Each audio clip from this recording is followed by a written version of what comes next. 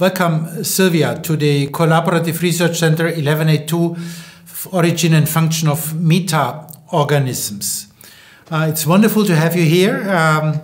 You made a major step and jumped from Hawaii, not directly to us, but you're now in Switzerland and and doing a postdoc there. So that gives us the chance to have you here as our guest. You gave a seminar earlier today with spectacular findings on the role of small RNAs in communicating with the little famous squid. And so my first question would be, how did you find the squid? You got your PhD in Wisconsin, you went to Wisconsin for your PhD, but how did you find out there? And what is so fascinating about this little creature that it kept you going for several years, and you moved from Wisconsin with Margaret McFall to Hawaii and found out that all these surprising new aspects, which we talk later about. How did you find the squid? So it was actually during my undergrad. I had a general microbiology class where we touched the topic of symbiosis. Mm-hmm. And because the system is so beautiful, that's one of the systems that it was taught to us. And I just found it beautiful. Like, I wanted to work with it. So when I finished my undergrad, I happened to see a seminar of Margaret that she was, I think it was in Paris. So right after she finished her seminar, I sent her an email saying, like, this was meant to be. I really wanted to work with the system. And by then, when I sent the email, I didn't even know they were in Wisconsin. I pictured them somewhere near an ocean. So it was quite an adventure, but it's been very nice to work with this system. Let's come back to that, how you found the squid, because obviously you just found an interesting question, an interesting object, and you did not even know where the PI and the supervisor was located in the world. You didn't care, but you wanted to work on that. That's an important point. I would like to come back later on. So then, you started your PhD and you found your famous squid, and then you did fantastic work. You just told the participants of a webinar the new findings, which also to you and to Margaret McFall and Ned Ruby were surprising at the very beginning. Maybe can you summarize in a few sentences the major observations, which now in the meantime are already published in wonderful publications and in great journals. Can you summarize just so that that our listeners know what you were about to discover? So we discovered that a symbiotic bacteria can use a small RNA to direct the host to change its normal response, let's say, to the symbiosis. And a large portion of these changes that this small RNA is doing within the host goes towards kind of calming the immune reaction of the host. So in that way, increases the opportunity of the bacteria to persistently colonize the host tissue and deliver that way their beneficial effects of the interactions. So it's a highly conserved bacteria RNA that is having a specific housekeeping function within the bacteria. And we were very surprised of how in this system, in this association, was specifically recruited into this bacterium-host communication during the initiation of the symbiosis. Fascinating and wonderful discovery, particular because you didn't plan to discover that. The discovery came to you, and as the squid came to you, you didn't look for the squid, but the squid came to you. But let's spend 1 minute on the term highly conserved. And so highly conserved, we all in the symbiosis field, we are trying to uncover conserved concepts. How do symbionts and hosts stay together and first of all meet, and then they stay together and they keep that symbiosis going. And we try and ask ourselves all the time, are there conserved components in that interaction? Now you talk about your term conserved means a little bit different. It means that within the bacteria there is a highly conserved small RNA which has housekeeping functions, and this symbiont now uses this highly conserved small RNA to manage and to maintain or to stabilize, to provide fitness components for the host. My question would be, now this is the wonderful famous SQUID system, what would you conceptually take out of that observations in terms of, if you would now write a review on symbiosis in general, how and what would you tell the symbiosis community, what can one learn from that type of observation, which is very specific for this type of bacteria which lives in that species of squid, Euprimna?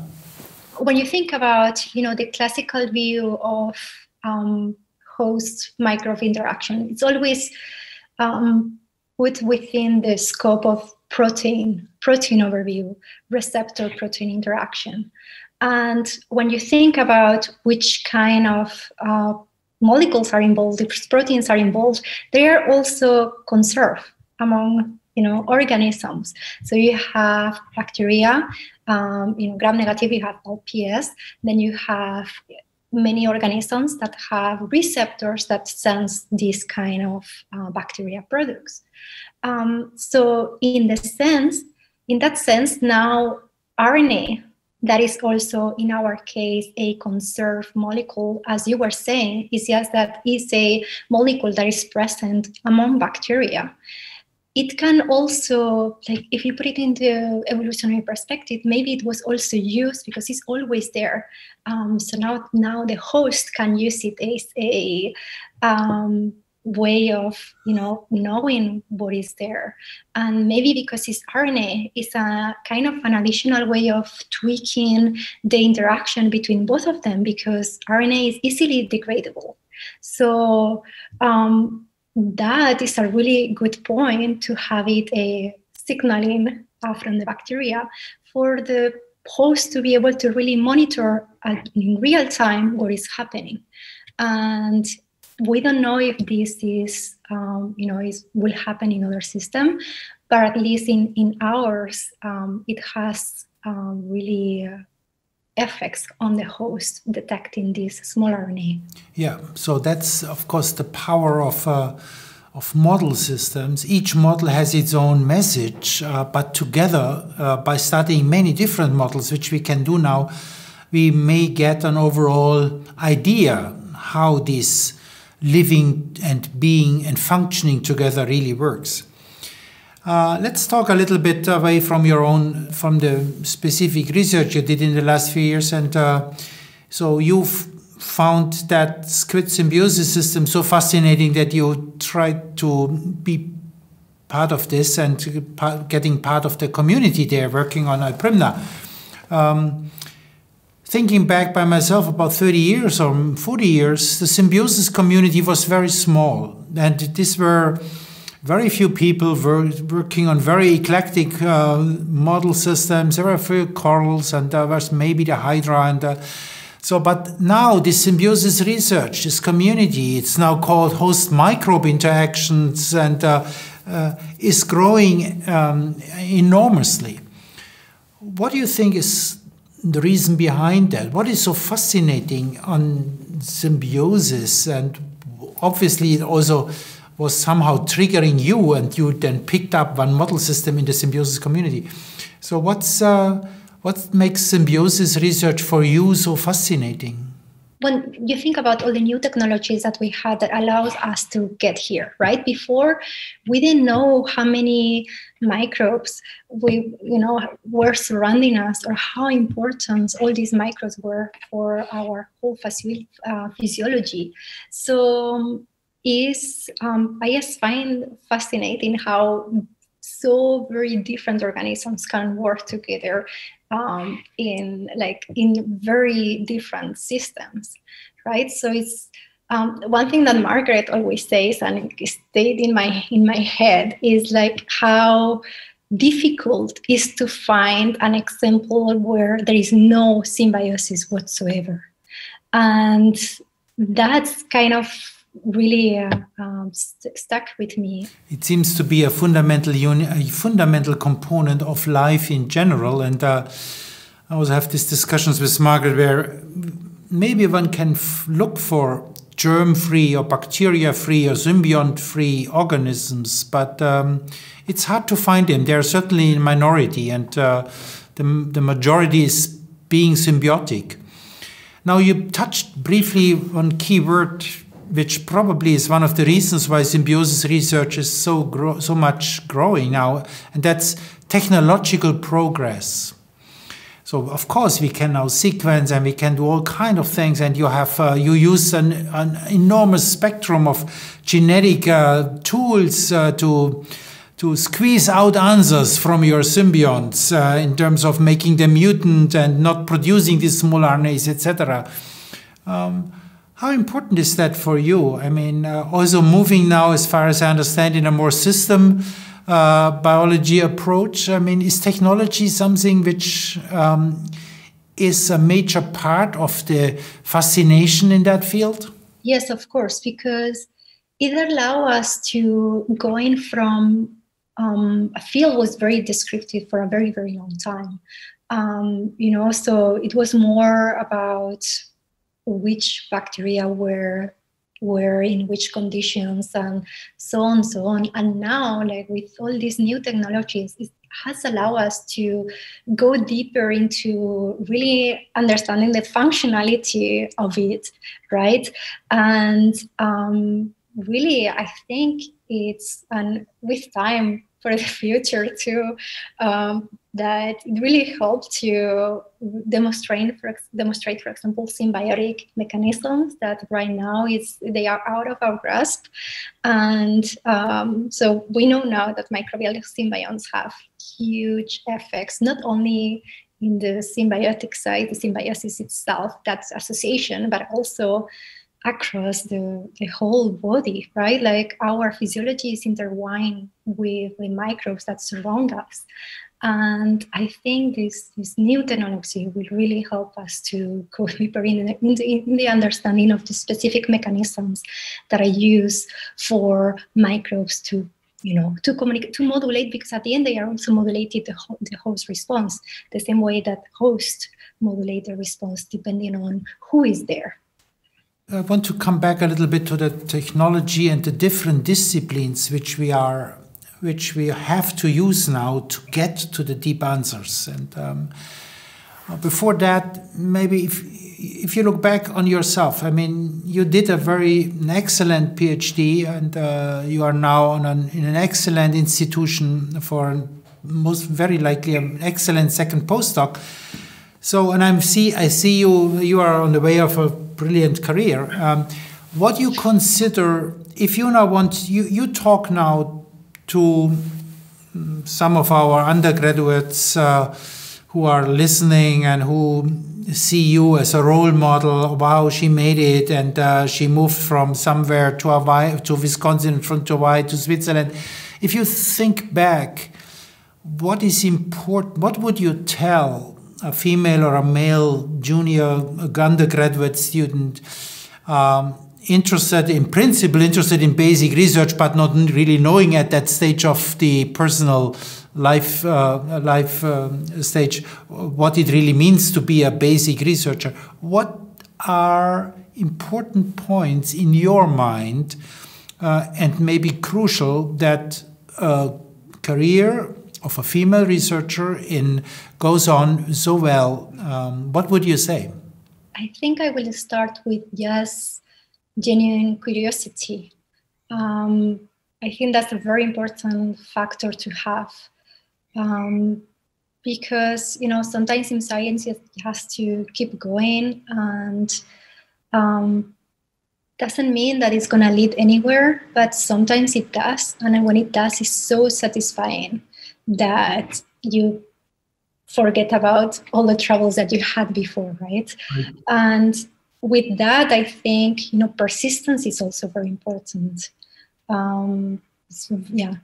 Persistence, because again, sometimes things do not work the first time. Sometimes you have an idea and you think this is where it's gonna go, and then the truth is not that, right? And it doesn't go your way, but you keep going. And for example, from my personal experience, all this story that we found that is beautiful with small RNAs, we were not looking for it. It just appeared. We were doing other projects, and just by curiosity, is that what is this small RNA that is in so much abundance in the blood of the squid doing here, and how is getting there? So we just went into, okay, so let's see, it's coming from the light organ, which is the source of the symbiosis. Let's see what it is, just localizing it. And like that way you kind of go pulling the rope, and you can find beautiful things. But at the same time, it can lead nowhere, right? But when it does, it's beautiful. Yes, exactly. And I see this is the beauty also of talking to young people like you. I see the shining eyes because you are, yes, and this is what keeps us going. I mean, we are just fascinated by the nature. So we identified curiosity and we identified persistence. When I talk to undergraduate students in my institution, sometimes I have the feeling it's hard for them to leave their comfort zone and to leave their area where they are. So, I mean, you are a wonderful example where you didn't care where this famous Margaret McFall is somewhere sitting. You didn't even know. You just wrote her a mail, and an email, and if she would been in the Antarctis, I guess you would have gone to the Antarctis and study with her there, this tropical fish. So, isn't mobility something which people have to bring with, and the flexibility that you have to? Now you jumped from Hawaii to Switzerland. Isn't mobility another factor? I think so. You might be really lucky, and the science that it happens that you love is close by, but that usually is not the case. And I think you have to see other things in order to become a good researcher. Not everybody does science the same way. And I think it's important to see other points of view. So mobility, yes, is important. I don't think it's completely necessary. I think it's hard from the personal view of, you kind of, you never settle roots somewhere because you are, I spent 2 years in Madison, 5 in Hawaii. Now I'm coming here. Also, it's going to be temporarily. So it's hard, but it's also gratifying from what you get from there. Coming back once more to technology, I think part of the progress which our field makes is due that we leave disciplines. We leave, as Margaret always calls it, the silos. I'm a developmental biologist, but for making progress, we have to involve colleagues from very different disciplines, and we have to learn to talk to them, and you have to learn to bring your interest into their brain so that you can interest their brain, and then it helps you. So this interdisciplinarity, I think, is a major aspect which will shape the future. Working together with modelers, with mathematicians, you jumped from Margaret's lab to Ned's lab to a microbiologist, so is that, for me, that's also very fascinating and interesting. I love to work with people from different disciplines out of my own discipline, sometimes more than with people from my own discipline. But what do you think about interdisciplinarity and the importance? I think it brings a lot to any kind of research when you have an interdisciplinary section, because there is danger in just looking, very specifically at what you are doing. And when you have kind of the richness that brings having people from different disciplines, they see things in a different way. And sometimes it's hard to be in the position that you are kind of in the middle between two disciplines, because you have to learn how to talk to one, how to talk to another. But I think it's very important to be able to be in that situation too, because it really brings a lot to the field. When we now bring all that together, what we have talked about, and now considering that you have now made a very tough and another strong decision, and you go to you're already there to a new institution. What do you expect from an institution in which you have now chosen to go to? So I actually was very happy to come in a place like this that I've been in the University of Lausanne, because actually one of the kind of good things and positive things that I saw when I was looking for positions is that there is a consortium of very different fields. And yes, in this case, it's focused on microbiome, but you have host animal microbe, symbiosis, plants, then you have synthetic biology, you have all the modelists, mathematicians and everything. And that is so, it's really enrichment. I don't know how to say that in English, but it's like I've gone out of the US and my English is gone. Yeah, it's just beautiful how you can bring people that think so differently and do so very different things working on the same thing. And that definitely it played a part on my decision to come here. The institution you are now in offers you this type of different disciplines, technologies, approaches, systems, and so yes, certainly a very good decision, which is particular if you're not at the end of your career. So it will enrich your life, and I wish you all the best for that. We are coming to an end of that small chat, but let me ask one last question, which is affecting all of us, of course. We are not living in normal times. We are living in a pandemic, which nobody ever has foreseen and which affects us heavily. How do you cope with that? And you even made a major transition now from Hawaii to Switzerland during that time. I mean, how do you manage? And so what are your thoughts about that? I mean, your career is just started and ongoing, and all your peers certainly will support you. But still, I mean, you are living in this time now. And so what are your thoughts on that? It's tough, like for everybody. It's just tough. That's how it is. Moving in the middle of a pandemic it's very difficult. Saying goodbye without really being able to say goodbye properly, that's really hard. And also coming to a new place where you don't really have the social interactions that you were supposed to have, right? Like now everything is online.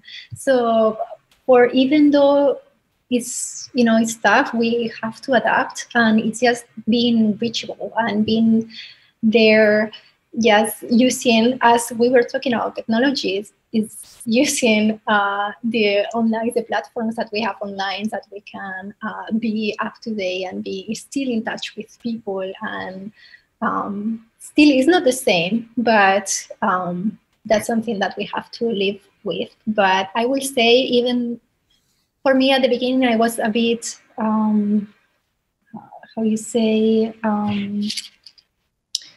I could not, it was very difficult when the first week that I arrived to the lab, because it's not the same as you have someone next to your office and you have a small question and you just go like, oh, by the way, and then you have this friendly kind of interaction, your chat. Now is more directed, right? Like you ask a question online, like we are using Slack, for example, or email or whatever you are using. It has more kind of directed, more aggressive, let's say it this way, right?